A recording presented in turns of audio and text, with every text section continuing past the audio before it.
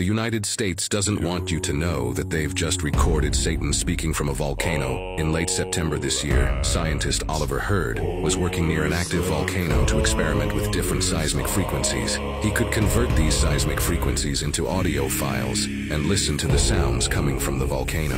This technology is often used to monitor volcanic activity or for geological studies.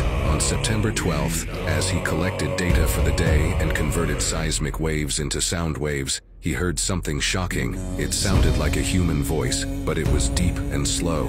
Oliver sped up the recording and claimed it sounded like someone saying, "You will soon join me." However, Professor Hurd didn't pay too much attention to it, as errors or strange coincidences can often occur with this technology. But the next day, he was sure that what he had heard was not a coincidence. He reportedly heard two sentences spoken by a voice similar to a human's, translated from the seismic waves. When he reported what he had heard, the United States immediately fired him and ordered him never to speak about it to anyone. The next day, Professor Hurd leaked what Satan said online, and I have the audio. To listen to it, press share, then more in photos.